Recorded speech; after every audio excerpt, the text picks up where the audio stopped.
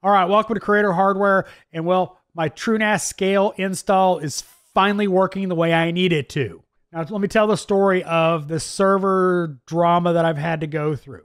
Now, I have two channels. I have this channel and I have another channel. That other channel produced 3 to 4 videos a week.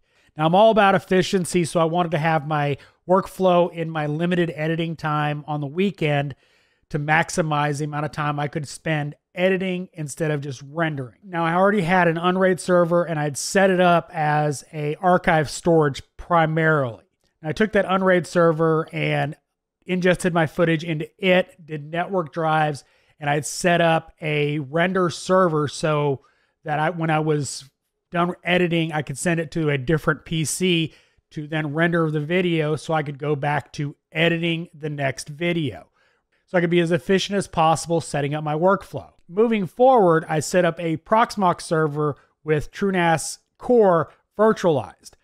And I set up a VDEV to be SSD storage for all of my footage. Now, I broke the Proxmox server when I upgraded the CPU to a higher core count. The network card would stop working, so I'd have to go into the terminal and fix it. I basically said, screw it.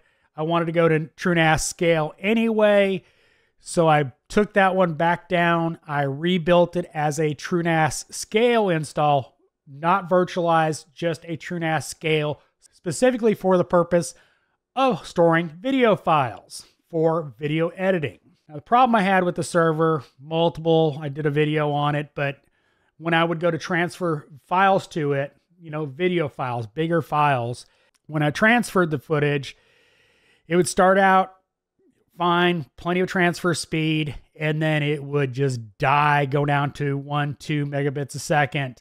It just sucked. It took forever to ingest my footage. The RAID was set up in the exact same way as virtualized on TrueNas Core. In that state, it was not really usable because the transferring of footage would take an hour or two. When I lost my full-time job, where I'm fully employed, so things have changed as far as that because I don't film off location. I film here now for all of my videos, which has added some complications, but we'll get into that in a second. TrueNas was no longer usable. When I would import the footage and try to edit it on my Unraid server, it would still be in the cache drives. And the problem with that is performance on the Adobe timeline was horrendous. It was just a bad experience.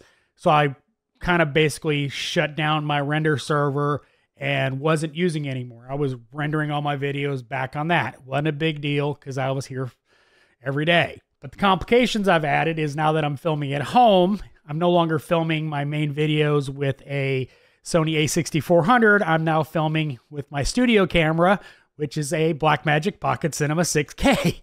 Slightly larger files, a little heavier to handle. A viewer has suggested a fix for me, and I already had come to that same conclusion, but I'll give him props here because he said it out loud, was switching from a RAID Z1 to Mirror. All right, so now one of the problems I've had since all those problems is, as you can see, there's my original RAID Z1, 1 VDEV.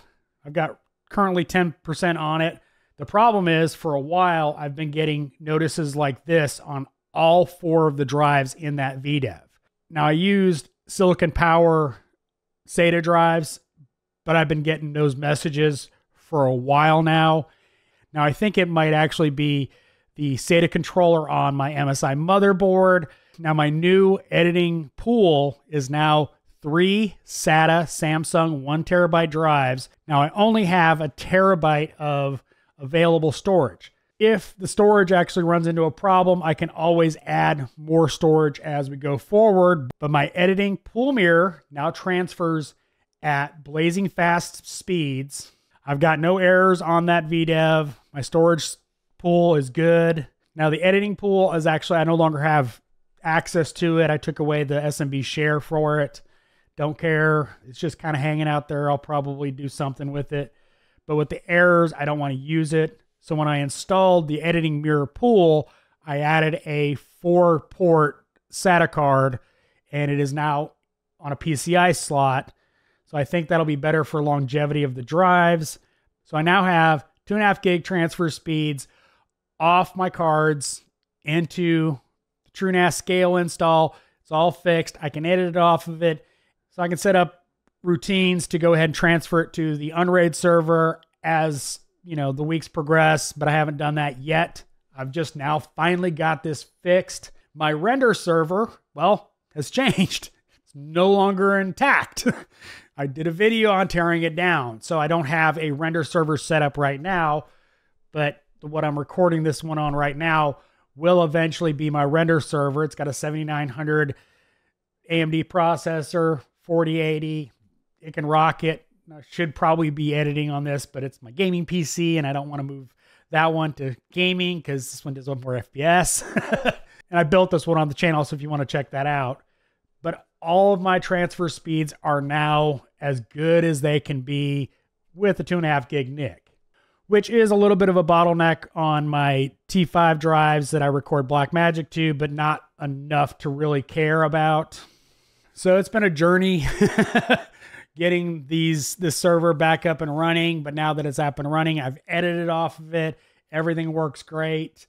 I can just rock and roll from now on. So hope you found this video informative. As always, thanks for watching. This is Creator Hardware.